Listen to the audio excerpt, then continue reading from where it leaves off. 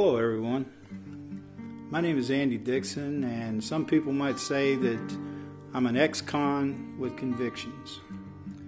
And I'm also a singer and songwriter out of Nashville, Tennessee. And what I'd like to talk with you about today is just some things that are going on and see if these things resonate with you.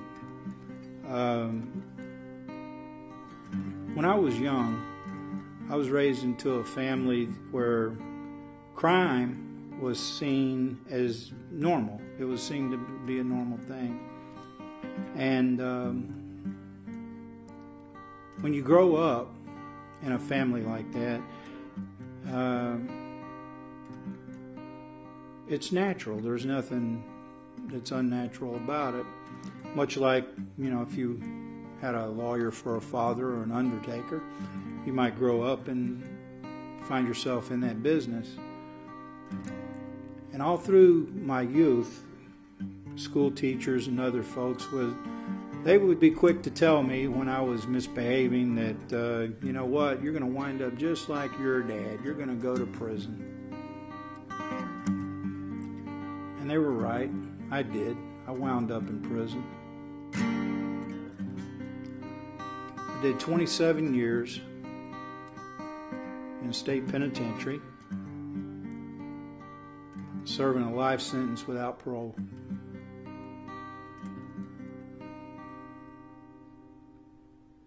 Life without parole.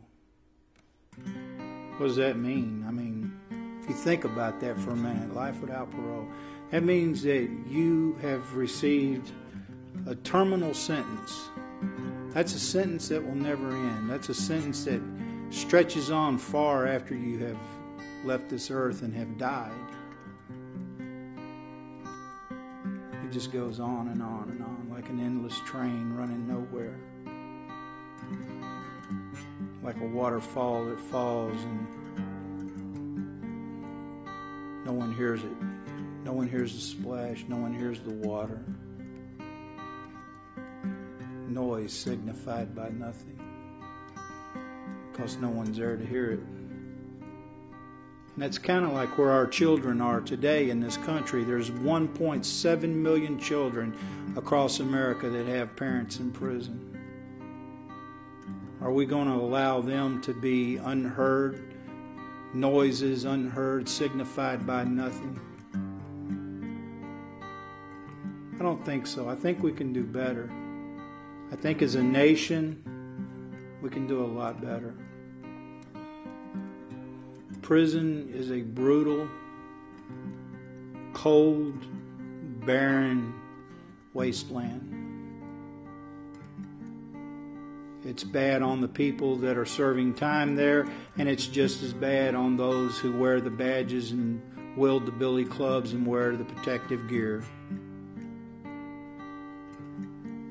It's psychological damage that's almost irreparable.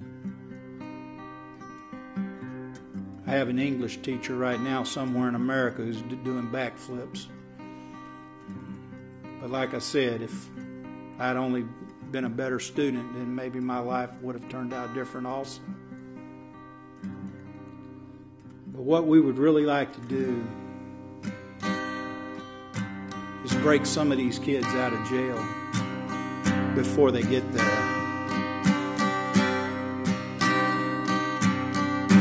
Take that chain from my leg. Don't drag me to the ground. Take that manacle off my leg, boy.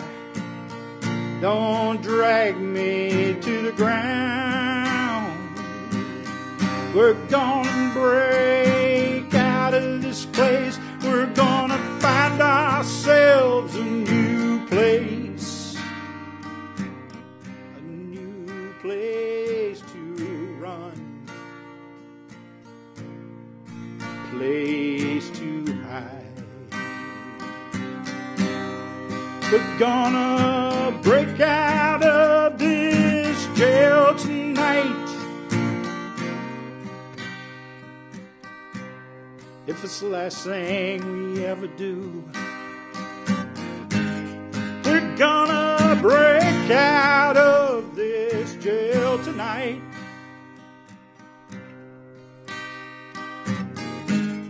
If it's the last thing we ever do.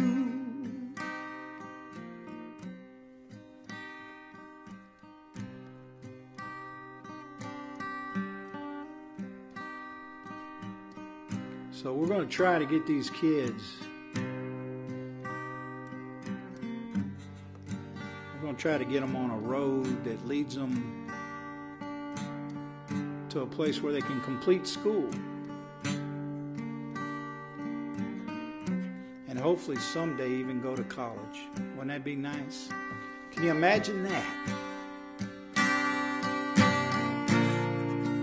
Can you imagine me there, walking hand in hand there? Can you imagine me there, walking hand in hand there? I just want to be like you. I don't want to end up in jail.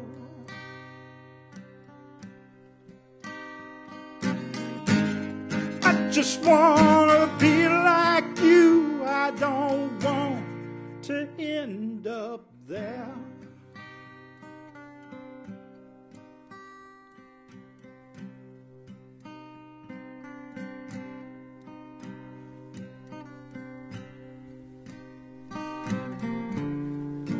So what are we going to do? I guess that's the best question of all. I guess we could lobby our senators and legislators. Or maybe we could just all rally around each other for a good cause.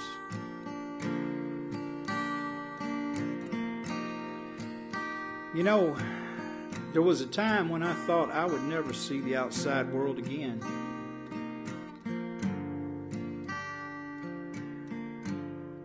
And if not for the Supreme Court's unanimous decision that said I had an illegal sentence, I guess I'd still be in the pen. And through a life of pure intention, sometimes we can wind up in a place that no one else could see for us, but we can only see for ourselves. But one thing I know for sure is that people want to help other people. And I know deep down inside, everybody that hears this message about intergenerational incarceration would want to just get up off that couch, throw a little time and effort in, and try to strike out an awareness about what's going on. Because before you can stop a problem, you have to admit and know that that problem exists. And I'm here to tell you today that problem does exist, because I am a child of generational incarceration. I was born my father's son back in 1951. I learned to do the things I did by watching the man I love, by watching the man above. I watched him good, I watched him close. I liked the way he moved and I liked the way he rode. I thought that there could be nothing better in this world than to grow up and be just like him. That's all I ever wanted. It's all I ever needed. It's all I ever wanted to do. It's all I look forward to. And then one day the lights came flashing down on me. And just like generations before me, I wound up in the penitentiary. The penitentiary. Ooh, that's a hard life, people. How do you tell somebody how hard it really is? Man, I don't know. I guess if you really want to know, maybe you could lock yourself up in your bathroom and put a mattress on the floor. Have somebody in the house to knock on your door 2 times a day and give you a small portion of food. And let you live in that bathroom for a year. Well, you could never do that unless you were forced to. Try it for just 24 hours. See how that feels. Just 24 hours, and then you'll know how I feel. You'll know how I feel. Stuck in the bottom of the bone. Stuck in the bottom of the bone. Stuck in the bottom of a road.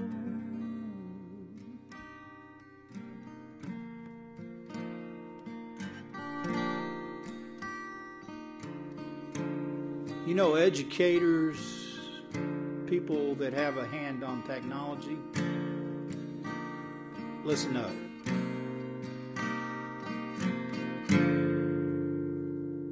In this day that we live in, if you don't have a technological advantage, you're in pretty bad shape. Now, we got kids right here in America that have parents in prison, and they don't even have a laptop computer. And if they had one, somebody in their family would probably steal it from them. So that's why it's important to have a place where these kids can go and have a laptop computer that they can call their own right there.